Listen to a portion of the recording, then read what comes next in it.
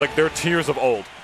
But we got a wonderful match coming up for you guys right here. It is Hero versus Fox, Odyssey versus Silvio. And yes, that is exactly what I was imagining that was going to be. He gets bounced immediately within the first 2 seconds of the match. All right, lasers.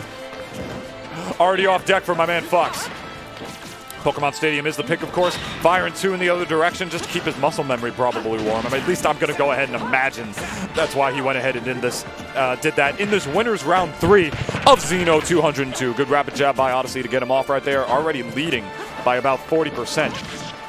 Up being to get at a disadvantage by the platform is Silvio. And now they're just scrapping, but he's just going to mash to get out of that, dude.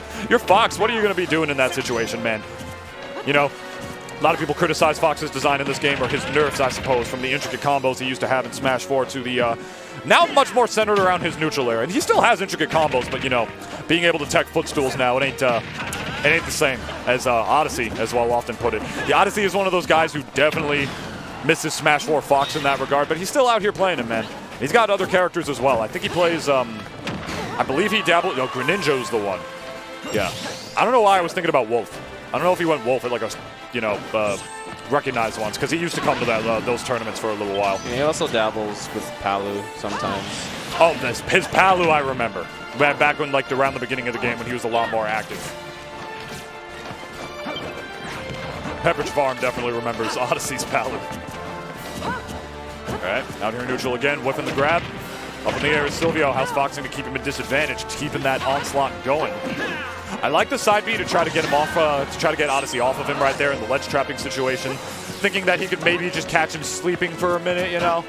It was a smart option to make his way back. Unfortunately for him, it didn't work out. Obviously a little too smart for that at this stage in the game, and the damage is just still tacking on, even when he tries to get a hit in himself with those laggy aerials. Odyssey, the timing of a young lad, still able to get those parries, but he's finally going to die to the middle strength side B. Forget the name of the move. It's not Kafrizz, right? Kafrizz is the neutral B. I don't remember at all. It's some sort of like Miss Frizzle. I think it's called Miss Frizzle. I'm gonna call it Miss Frizzle. All right. Good rapid jab to get him off. Back air off the ledge. Of course, he's gonna get zoom, and he's got that 50% chance of actually getting zoom once he's that far away out of the blast zone. That's a fun little hero tidbit for you. He's not just getting lucky RNG every time that he's off the level there to get zoom to make it on his way back. As that up smash takes the stock, Hero just kind of gets it sometimes when he's that far off the level. It's about a 50-50 chance. That was an interesting interaction right there. He actually like bounced off some sort of strong hit from the forward air, and therefore he didn't get jab locked because he wasn't on the level. It was really interesting play coming out right there, and a good tech coming out from Silvio, and it's going to pay off in spades, getting that down air. Perfect positioning off of the tech wall situation, and spiking Fox into the abyss, taking advantage of not just that situation, but a quote-unquote exploitable linear recovery. Wow. All right, there's the down air. Back airing him off, trying to mix him with the up smash. Nothing doing. All right. Another falling neutral air to get him off right there. Still stuck at the ledge. He's just doing these falling airs, my friend. How is Silvio going to be able to get around this? And he is not. Buffering a roll right off the ledge right there, thinking that Odyssey was not going to be prepared for it because he was spending all that time just naring right by the ledge to the point where he conditioned Silvio into rolling. And then when he did it, Odyssey was prepared. Got him to go exactly where he wanted him to go. Pretty smart stuff if I do say so myself. Wouldn't you say so, Devin? Wouldn't you say so? You're trying to pull me into this? Yeah. Good luck. I knew you were going to be like that. I wanted him to say something, man. But I can commentate by myself. I was in my come-up by myself, Devin. The Nexus back in those days. People stopped watching the stream matches to come watch me commentate. I was a legend. Now I'm just washed. Anyway, here we go. Game 2.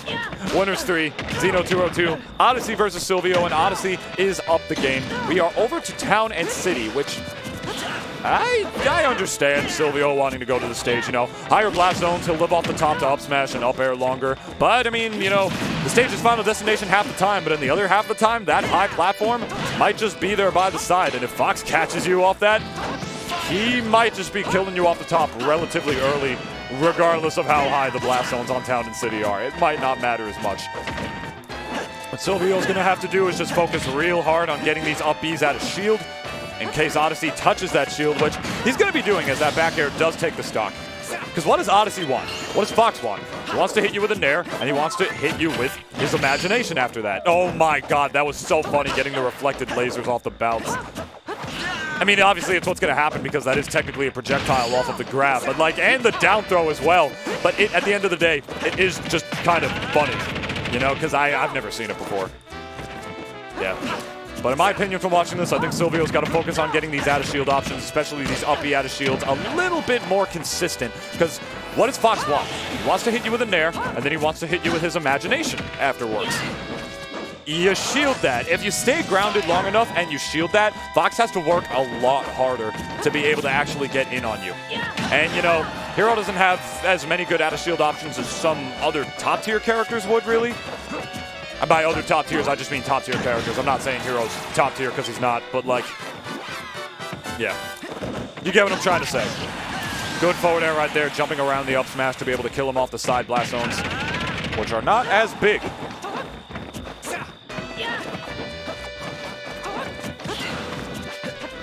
There you go. Like there's one up he has shield right there. Almost getting punished for it off the platform, actually. I mean, it's just scary when he's at this percent.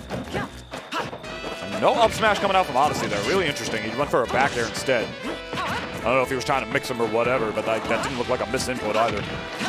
Yeah, a little too high percent to be able to roll back from there. Hero is, of course, going to be able to make it back from that. Easy peasy, but calling out the ledge jump is Odyssey. The reaction time of a child, I should say. Nice and quick. 2 forward airs. Can we get a third? He went for a third. Smart stuff. Odyssey looking real good right now.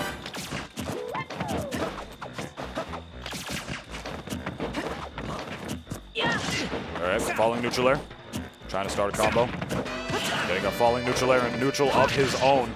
Now, Odyssey has gone on record watching Pazariman this weekend this last weekend at Frostbite, saying that he really admired how he mixed up his falling nair times. He said like he would just like not always fast fall it and then fast fall it when he didn't expect it to. Sometimes just hold it in. It's just those little neutral tools that are really gonna make the grade, you know. So I'm really anxious to see how Odyssey is gonna be able to really like implement that into his gameplay since he like spoke so highly of Pazariman. But you know, might be a little too late to really analyze that. This game looking like it might be over relatively soon if he doesn't die off the top, and he does to the Flame Slash. Silvio, little life left in him, but almost dying off the side blast zone. Nothing doing, but we're by the ledge against Odyssey, which is not where you want to be, and the up smash is going to do it right there. That's Odyssey advancing further into the winner's bracket over Silvio.